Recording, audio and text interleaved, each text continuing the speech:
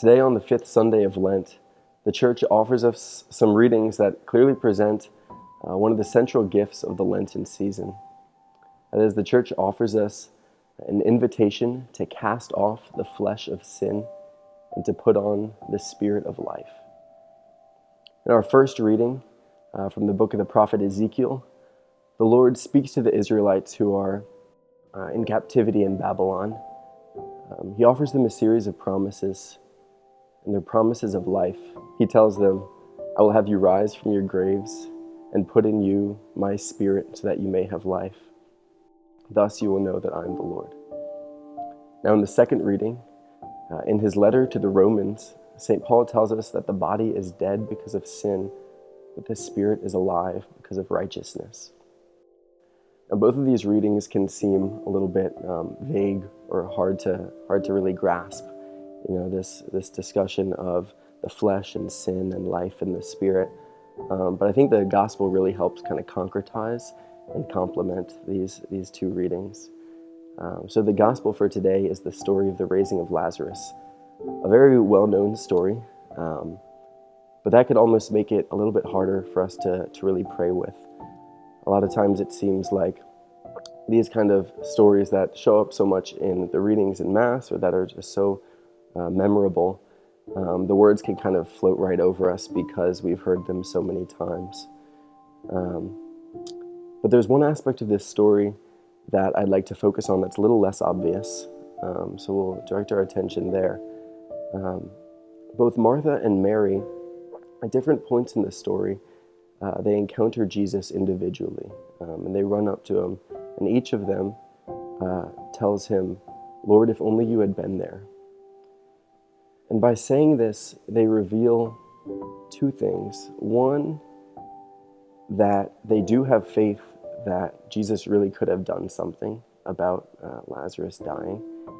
But two, they reveal an inability of theirs to recognize some goodness that may have come out of Jesus having not been there. So what's interesting to look at there is earlier on in the passage, we're told that when Jesus first heard that Lazarus is ill, he remains where he is for 2 days. So it's really interesting to think that Jesus kind of knows this news, but makes the intentional decision to stay where he is for 2 days.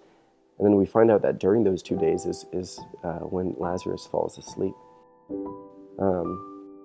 So clearly Jesus allows Lazarus to fall asleep. So why is this? I think it's, I think there are many reasons why this is. But one reason, which I think we can really relate to, is that Jesus allows Lazarus to fall asleep for the same reason that he allows each of us, day after day, to fall because of the weakness of our flesh that's mentioned in the first two readings. Those moments when we allow our laziness or our uncontrolled emotions or inability to step out of our comfort zone to lead us away from what Christ wants from us, those are actually moments that can be seen as gifts, but only if we're open to seeing them as gifts. They're moments in which we can turn to God, acknowledge our wrongdoing, seek his mercy, and then, like Lazarus and Martha and Mary, give him thanks for giving us the opportunity to experience how helpless we are without him. In the first reading from the prophet Ezekiel, the Lord tells us, "I will have you rise from your graves, and I will put in you a spirit of life. Thus you will know that I am the Lord." It is only upon falling into the grave that Jesus is able to bring us out of the grave. And through this, we come to know that truly he is the Lord. So for the remainder of this Lenten season, the next time you're frustrated with yourself for having once again allowed the weaknesses of your flesh to dictate how you spend your time or how you interact with others, turn this frustration into gratitude to the Lord. Thank him for the opportunity to understand just how helpless we are without him, and just how willing he is to offer us his mercy and fullness of redemption.